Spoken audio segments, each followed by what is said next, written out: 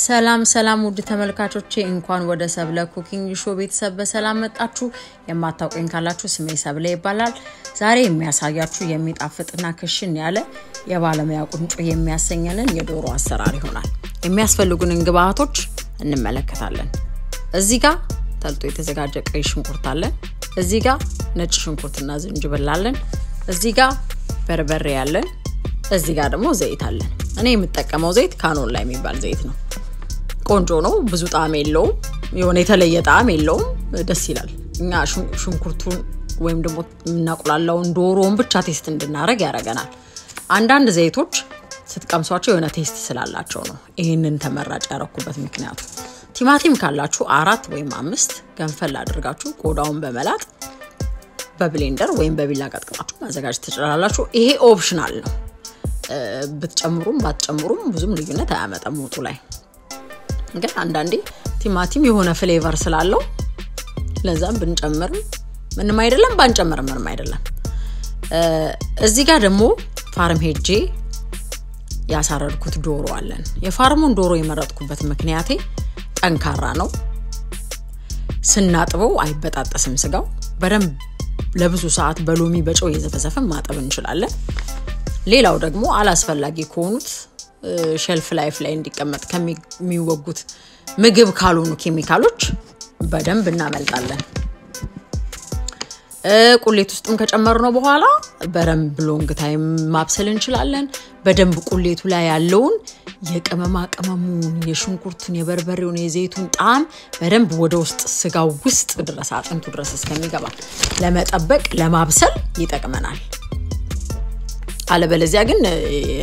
ከሱፐርማርኬት የሚገዛውን ከተጠቀምን ቶሎ ይመፍረስ ነገር ስለዚህ ይሄኛው ጠንከር ይላል ስንበላው ራሱ ጥርሳችንን በደንብ ነው ያዝ ያረጋን እንበላው ይሄንን ጨርሰናል አሁን ወደ ሽንኩርታችን እንሄዳለን ሽንኩርታችንን ለመፍጫው እንዲመች አድርገን ጎረድ አድርገን እናዘጋጀዋለን ከዛ በኋላ እንፈጨዋለን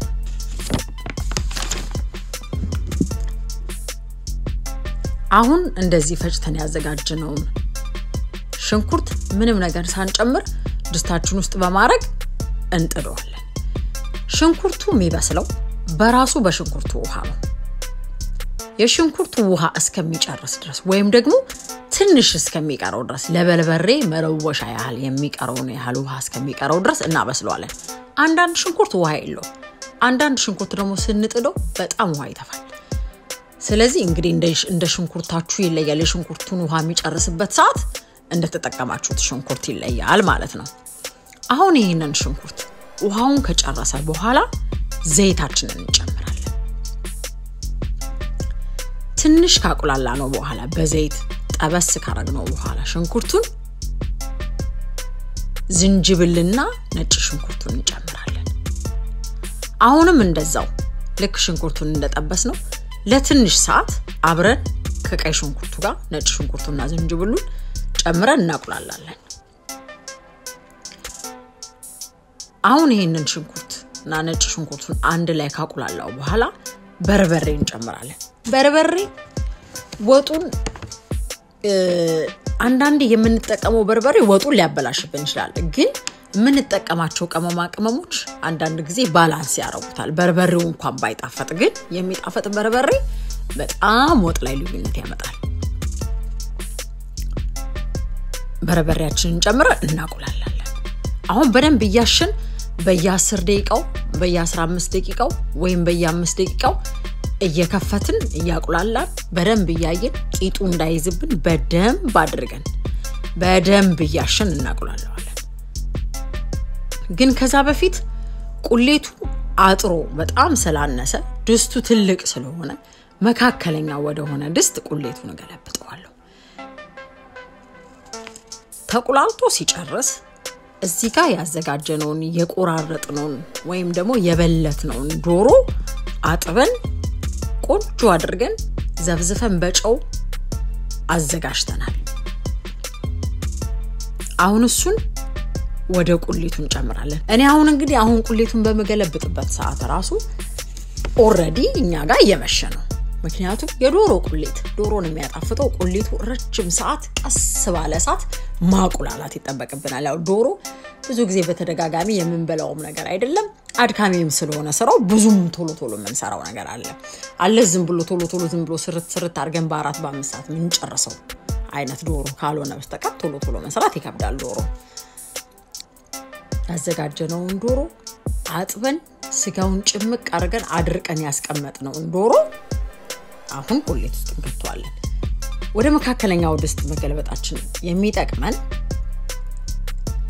እንዳለ ሽፍን ያደርገዋል የምንጨምረውን ስጋ ትልቅ ድስት ላይ ግን ካረክነው አንዳንድ ጊዜ ከስር ሶሱ ያገኘው ወይም ደግሞ ቁሌቱ ያገኘው ስጋ ይበስላል ቁሌት በደንብ ያላገኘው ስጋ አይበስልም ስለዚህ ሁለት አይነት አበሳሰል እንዳይበስል በደንብ ስጋውን ወደ ውስጥ በደንብ ከተት አድርገን ቁሌቱን ከላይ ልብስ ያርገን እያቁላላን ትንሽ ጠብ ያደረግን ውሃ ከያዘብን በጣም የሚያራ አይነት ከሆነ ውሃ ጠብ ያደረግን ትንሽ ያደረግን እያቁላላን ስጋው እስከሚበስል ድረስ እንጠብቃለን ማለት ነው አሁን ስጋችን በስሎ አልቋል ዶሮ ተጨርሷል ያዘጋጀነውን እንቁላል ልጠን ዶሮ ውስጥ እንጨምራለን እንግዲህ አብረን እንመገባለን ማለት ነው አሁን እንደዚህ ተደረጋ የተሰራችሁን ያጣጣምኩ በላታለሁ ማለት ነው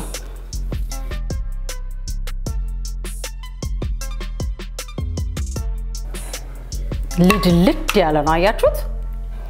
ሲወጣ የሆነ ብጭረቅረቅ ያለ አይደለም እኔ ወጥ ሲቀጥን አልወድም ዶሮ ውሃ ይገባበትም ለቁሌት ያህል ነው ጠብ ያረግን ምናቆላላው እንጂ ውሃ አይገባም እዚች ጋችን አይባረጋለሁ ለዚህ አንድ እንግዲህ ታፋይ ድረሰኝ ማለት ነው እኔ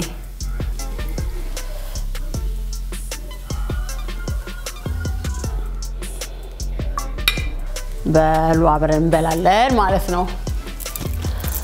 ዶሮ እንዴት እንደሚጣፍጥ እንግዲህ ይሄ ባሎች ምናምን ነው የሚያክተለትለው እርግጠኛ ነኝ ላላገባችሁ ነው ታዲያ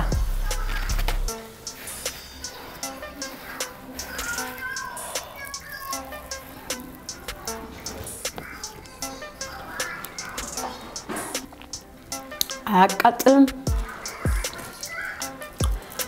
ቅባት ብዙ የለውም ሲጣፍጥ እውነቱ ሸቴን አይደለም በጣም ነው የሚጣፍጠው እንጀራው ላይ ስንይዘው ራሱ ሲይዘው የሆነ በቃ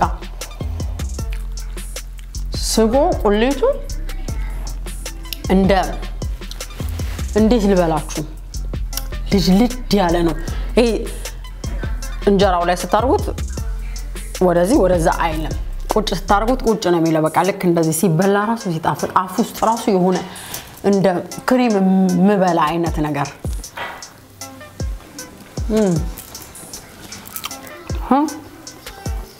ስጋ ያላችሁ ቆንጆ ሆኖ በስሏል ሎክ ሲ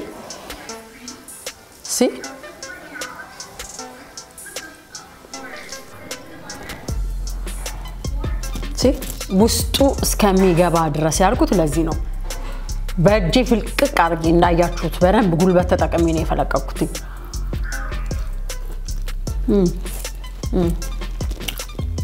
አይፈራርስም አያችሁት አሁን የተጠቀምነው ዶሮ የሱፐር ማርኬቱን ምናምን ቢሆን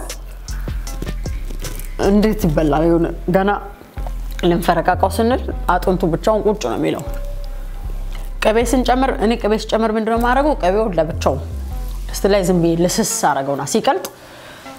እንትኑ ላይ ወጡ ላይ አርጌ መለወስ ነው እንጂ አብሬ ከቅቤ ጋር አላንተከትክም እኔ ወጥ